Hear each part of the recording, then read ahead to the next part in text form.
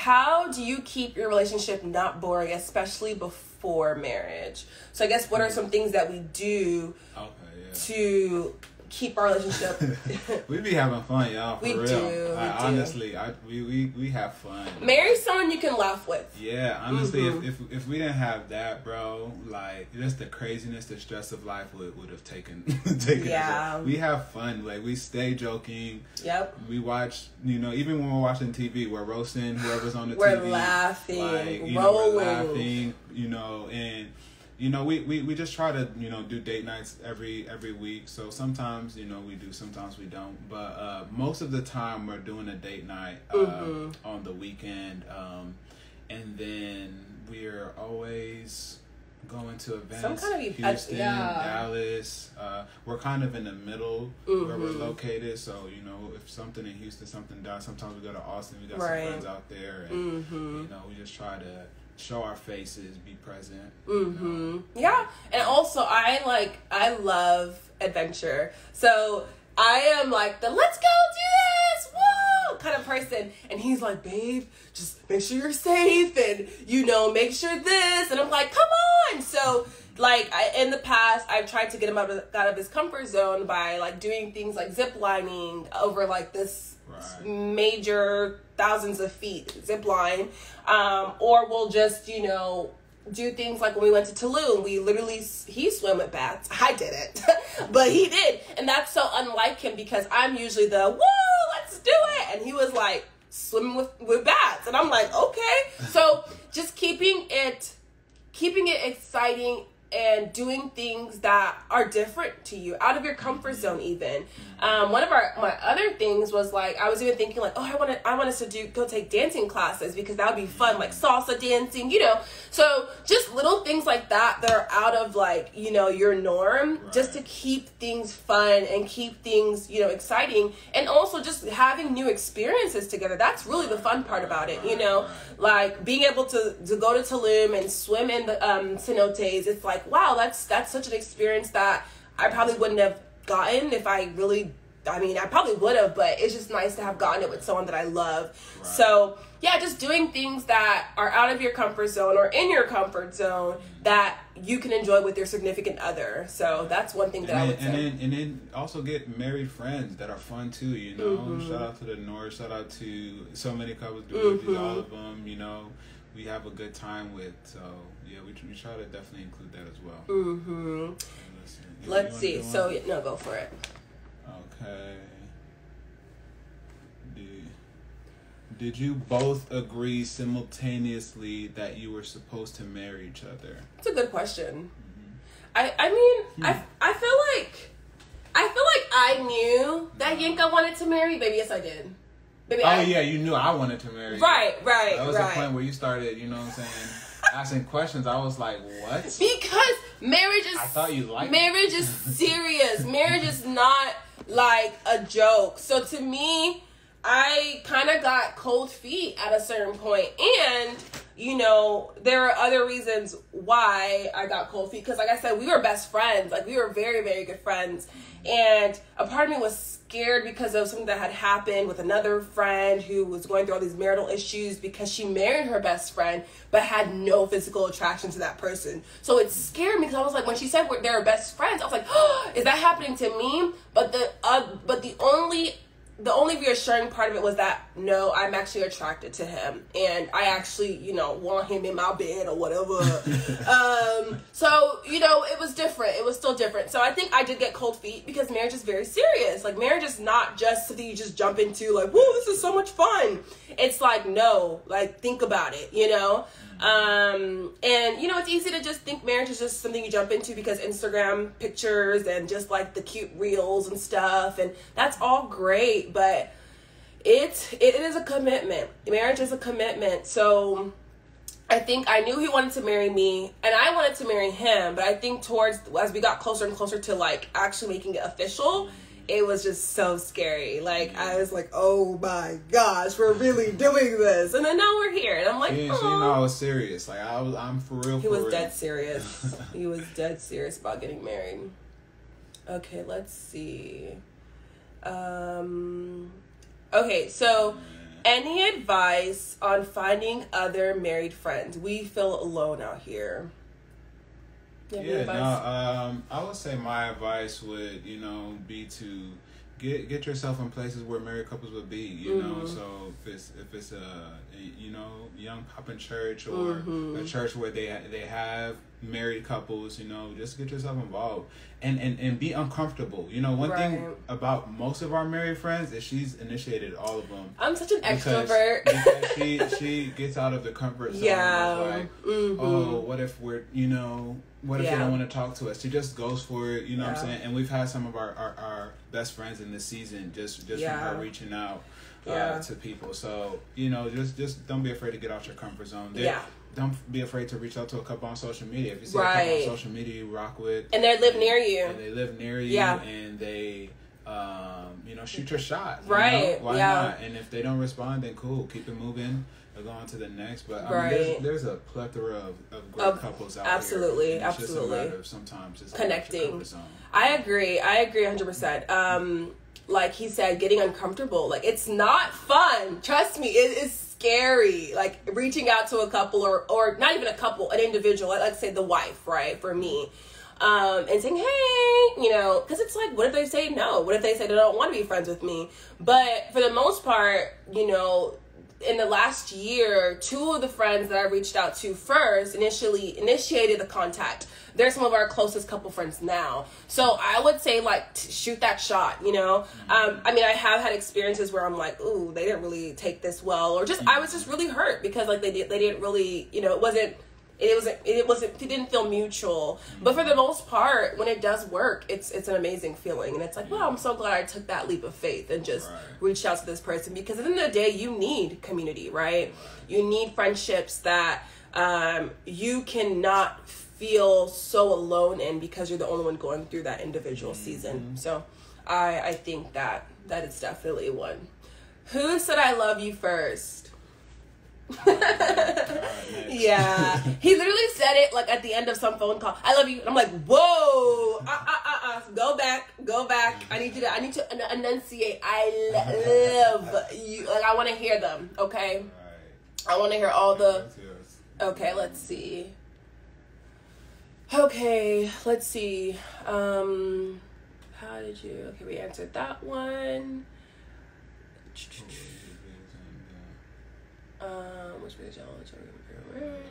Ooh. Okay, I like this one. What was your biggest challenge to overcome in preparing for marriage? That's a really good one. Go ahead, sis. So I feel like my biggest challenge in preparing for marriage was not realizing how much my unresolved childhood, trauma or issues would come up during the process of that road to marriage.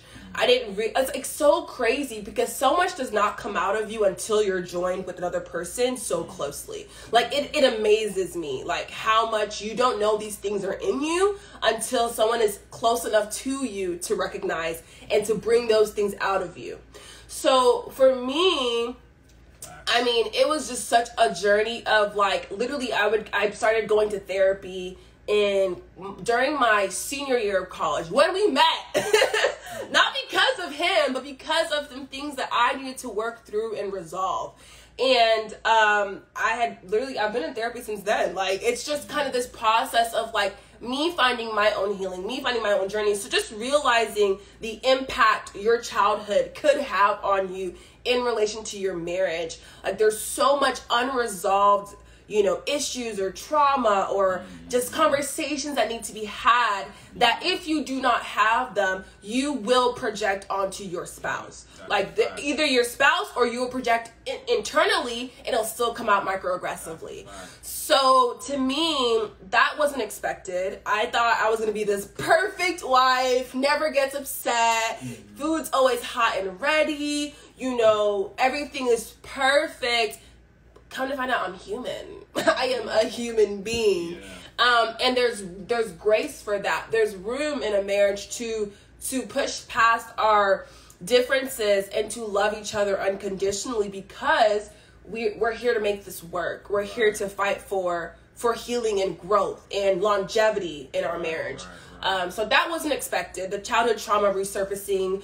You may even think like, oh, I didn't experience anything, and then you start twitching when you get married. You start twitching, and it's like, yes, it's coming out. It's being retriggered. You know, it's yeah. So yeah, I mean, your spouse really is like a mirror, you know, into your soul that you didn't even, and it's a mirror that shows you things that you thought you knew, but you didn't know at all. Like things that are in there that you could not see otherwise, unless the same person that you sleep with, that you wake up with, that you eat with, that you cry with, that you laugh with, and that level of intimacy, it forces things out of you that maybe you've learned how to hide, maybe you've learned how to like stuff down, maybe you know when you're around friends, you know what I'm saying, you go home and you sleep in your bed, you know what I'm saying, even like different relationships, you know, you're not going home and sleeping with this person and staying with this person all day every day, you know, like you still go home and get to do you.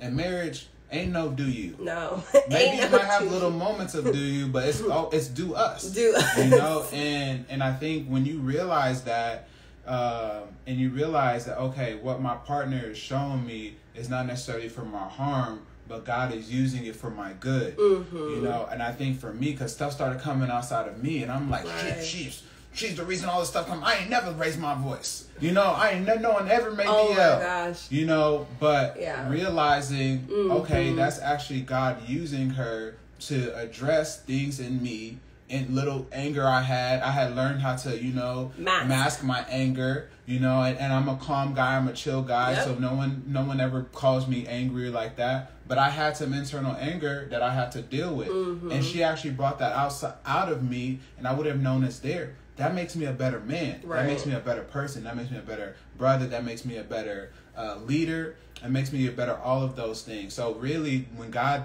uses your spouse to show you those things that you didn't want to deal with or that you've pushed aside, it's a blessing, not a curse. Yeah, absolutely. Absolutely. And I mean, Yinka would always say like, oh, this marriage is making me a better person. This marriage is making me a better man. And I absolutely agree that marriage, essentially, it definitely refines you. If you do it well, right? You can let it destroy you, but it absolutely refines you if you allow it to in its proper context. So yeah, I absolutely think that, you know, if I didn't meet Yinka, I would have had so much in me that I just wasn't aware that was still needing to be worked on. But coming into marriage, I think we sometimes also think that we have to be perfect or have to be where we need to be to come into a marriage, and that's not necessarily true. I think you just have to be willing to do the hard work. You have to be willing to get your hands dirty, go dig deep, open up, be honest, be vulnerable, cry, you know, all that good stuff with your partner. Because truly, at the end of the day, you are one, and you are fighting to make this work. Like what you already have so many things fighting against you as a couple. So why add to that? Being yourselves or being individuals, adding to that. And it's like when you don't do that work, you're only delaying the progress and the purpose that you two can have as a unit. Like, man, I think one of the greatest things and the blessing is like early on, me and Crystal have had some really, really hard conversation, and we've dealt with it. Like, some couples may not deal with this stuff till like it's forced out, you know. Some couples don't deal with it until like the kids are done gone off to college, and you're like, I don't even know who this person is, you know. And one thing, you know, even with us, like, we've just gotten to really know each other. We've gotten to really understand each other, and we're just choosing to keep doing that. So what's next? So let's see. So do you think we should do 2 more and then maybe do a part 2? Yeah, we can. Yeah. So we're going to do 2 more questions, and then we're going to potentially do a part 2. Let us know if you want a part 2. I'm enjoying this, but if y'all like hate it, we can stop. we can stop. But let me pull up the last 2. So let's see. What traditions from your family did you bring into your marriage? I don't know. I feel like Nigerians, do we do tradition? Let me think. Do we have? I mean, we do, but like, oh, it was so sweet. Yeah. So, like I said, I'm Igbo, and he's Yoruba, and there are different like custom traditional things that they do, like a naming ceremony. And Igbos, we don't really do that, but they do a naming ceremony. They do. What else do you guys do? What else do they do? The dobale. Like the dobale. So yeah. So. The way to greet, we do dobale. Then what else? Even like washing of the feet. Washing of the feet. Mm-hmm. Stuff like that. So to me, like that was new to me because I'm Igbo, and Igbos don't necessarily do those kind of traditions. But it was nice to like be a part of that with his family. So of course, I would want to keep that in the family. As it pertains to, of course, greeting your elders in a manner that is respectful to the Yoruba tradition as well as the Igbo tradition. Right. Igbo tradition is just good evening, good morning. We just greet, But the Yoruba is, for women, you'll do dobale, and then men will actually like lay flat, right. or just touch the ground, Right. One thing I love about like the Igbo tradition, it's like very biblical. There, like when it comes to marriage, there's like, when we had our, what's it called? Ibanku, like Ibanku. our. Mm-hmm. It's so biblical because one, there is like the husband is bringing something like, hey, I can provide, and some people see it like, oh, are you buying a wife? Like, it's not that deep, bro. It's just honor the tradition, honor the culture. So you bring goods, you bring money, to show like, hey, I'm willing to provide for this woman, and then. Like even when you look at it, like that's like a coming together of the marriage. So what's called like a betrothal in the Bible. You know what I'm saying? Mm-hmm. And then when you have sex, that's the consummation of the marriage. So like the moment you two have sex, that's the official consummation. Mm-hmm. And I'm like, man, that's biblical. Like when you actually look at it in scripture, that's exactly how they did things. Right. So I love that about the Igbo culture, and hopefully continue stuff like that. Yeah. One more? So let's see. We'll do one more, and then we will plan to do another one, since I did see some of you did want part 2. Yes, part 2. So we will potentially do a part 2. Also, yes, this live will be saved on our IGTV, so you can also catch it there. Mm-hmm. Yes. And I see y'all showing love. We're trying to just stay on track, but we love you guys. And yes, thank you for joining and answering questions and just all the super encouraging comments. We appreciate it. Yeah. Let's see. Okay, all right. So let's answer one last question. I got like a really good question in my Insta story, and also it kind of ties into the how do y'all manage your finances. Okay. Another question that I was asked was, it looks like you both are really good with your money or your finances.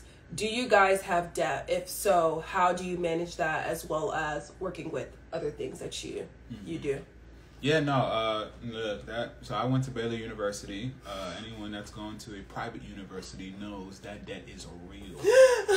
A Christian private university. Yeah, it's real. It's hefty. So and then she had, for her undergrad, she didn't have any debt at all. I didn't have any debt, yeah. You know what I'm saying? So for her master's program, she had some. And then for my master's program, most of it was paid for. And then, so we do have school debt for sure. Student loans, we're looking absolutely. to attack that. We pay every month and trying to get that, done with and over with. Credit card debt is something, I mean, we have just a little bit, but minimal. it's very minimal. It's like $200. Like it's very minimal. Just pay off as we can every month. But and we always strive to keep that very low. Like we never want to get to a point where we're like swimming in credit card debt. We're not big credit card people. No, we're not big credit card people. Use it. We don't buy large purchases. Typically, cash and carry is typically how we work and he's very cash and carry. So that kind of helps my mindset with, okay, if you afford it, like you have to just buy the whole thing. Mm-hmm. Right. So we try not to do that. But yeah, that student loan, y'all pray for us. We're trying to get that knocked out. We are. We're just, So we're figuring that out. I mean, especially being that we went to a private school, I don't even think we qualify for a lot of like recovery, like low debt recovery. Hey, you guys go and message Joe Biden and tell him to help. Tell Uncle Joe we need him to come through. LOL. But I don't think it would count for us, babe. I don't care. I need Uncle Joe to come through for all these loans. So. Oh gosh. But yeah, so I mean, the finances, Yinka's the budget guy. He's the guy who keeps us on track with, you know, our goals financially. He's the one who spearheads our second property as landlords. He really just takes a very, very front seat charge role in that, and I appreciate him so much for that, because it's a lot to be a landlord, and I really respect him for being able to, you know, do that hard work and to just learn the curves of all of it. I'm more so the aesthetic kind of person. Like, I'll make it look nice and I'll give it vision. But that's about it. And I mean, it matters. Yeah, no, it does. And I was like, oh, we should give our new tenant a Chick-fil-A gift card just to thank them for, you know, just stuff like that. But he definitely is the money guy, good and bad. Because I'm like, why are you leaving me alone? I want to spend my money. And he's like, babe. He's like the money police. But for the most part, it comes in handy because we do get to enjoy things like traveling. We do get to enjoy things like, you know, spending on things that we are needing, whether it be a new laptop or just whatever that might look like. But we are definitely thinking more in the future of that generational wealth and how to build that. So yeah, we are, like we said, we're just getting started. We're looking to do more in the future. And I think that's basically with finances. I don't think we have a budget, but the budget, it be changing, y'all. It be moving around. Our budget be changing sometimes because of me. And I think we just need the tightness of it. But for the most part, I think that nonetheless, we don't like go over exponentially. I think a lot of it came from last year being, you know, the home that we purchased and the second home that we purchased. It's just, it can add up. So, right. But yeah, let's see. Let's save it. Let's save it. Yeah. Okay. If you guys have questions that haven't been answered, I think we've been on here for about an hour. But if you guys have questions that, you know, haven't been answered, hit us up in the DMs. Yeah, and we'll save them for the next live. We're gonna do a part 2. I don't know when. I don't know when either. We'll definitely be on here again and try to answer some more questions. Yeah, stay tuned for my IG stories. I'll probably post it on there when I'm doing the live, or I might post it on my main page. So just turn on notifications for that, and you should get alerted whenever we do that. Someone said, thank you so much, Crystal and Yinka. I learned a lot from this Q&A session. Thank you so much for joining. I'm so glad we were able to share and that you were able to learn something from us. We're not experts by any means. We are just sharing our lived experience and hoping that it connects with someone out there and gives them hope and encourages them. Thank you so much for joining. This live will be saved. Yinka will have his saved on his page. I will have mine saved on mine. Yes, we love you right back. Thank you for joining. Super appreciative. And you guys have an amazing night. All right, y'all. Peace. Bye. Good night.